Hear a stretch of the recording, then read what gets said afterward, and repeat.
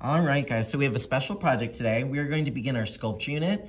While other classes are finishing up their painting unit, you guys are a little bit ahead. So you guys are going to be helping me with a 3D origami installation.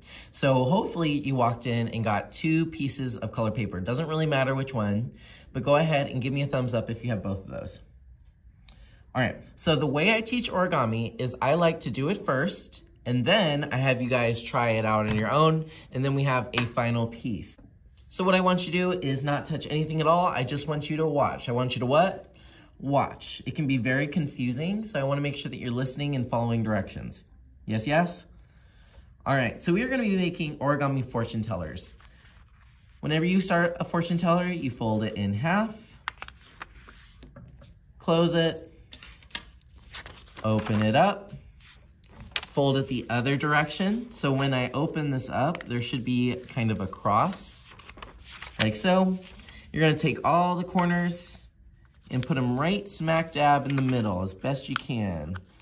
The better you line this up, the better it's gonna turn out. Don't be lazy. Give it a really good fold. Then you turn it over and you do the same thing on the other side. So I'm taking those corners, I'm folding them into the middle.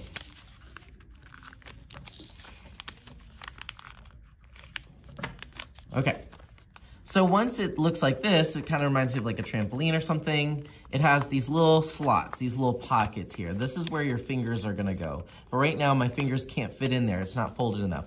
So I'm going to take this, I'm going to fold it in half. I'm gonna fold it the other way. And what this is it's loosening up the paper. I'm gonna fold it in half this way, fold it in half this way. That way, my fingers can get inside and I can create a fortune teller. So remember, we're gonna create some of these for the hallway. We wanna create as many as we can so that we can create a really cool installation. Now I want you to take the paper that you dislike the most, so this is gonna be our practice, and give us a thumbs up. All right, now remember, you guys are following along with me. If you already know how to do it, awesome. You're gonna fold yours in half, like a book, and then open it up and give me a thumbs up. All right, the line should be heading towards you. I want you to fold it away from you. That way, when you open it up this time, there should be a cross. Give me a thumbs up once you have that. All right, and then the corners go towards the middle. So go ahead and just line it up best you can. Fold it, fold it, fold it. There should be 4 folds in all. Give me a thumbs up when you have this square again. Okay, now we are flipping it to the other side. Fold the corners in, like so.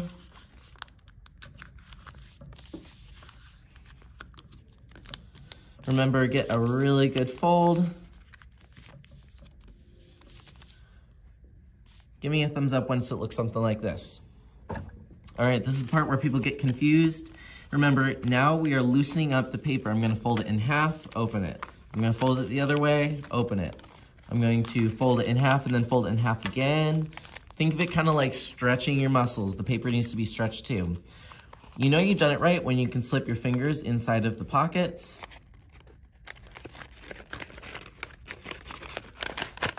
And create your fortune teller. Give us a thumbs up once you have it. All right, awesome. If that worked out for you, awesome. If it didn't, awesome, because we're gonna try it again.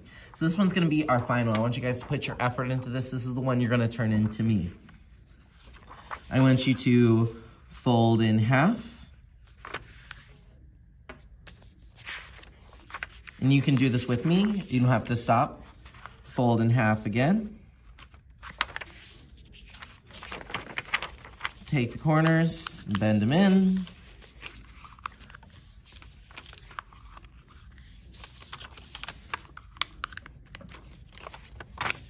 Take the corners, bend them in on the other side.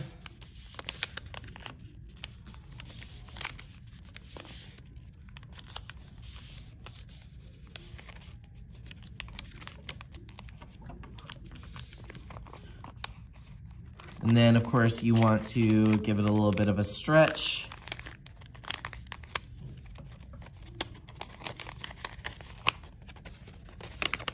And then, of course, it should start working for you. All right, here is your goal today.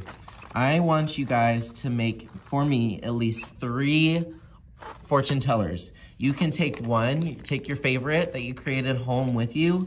Please turn in 2 for the hallway. I need like 1 million of these to make this installation work, so I'm gonna need more than 1 from each person. So you can submit 2, you can submit 3. That would be awesome, whatever you can do to help. Once you've done that, you can choose a new activity of your choice. Have an amazing day.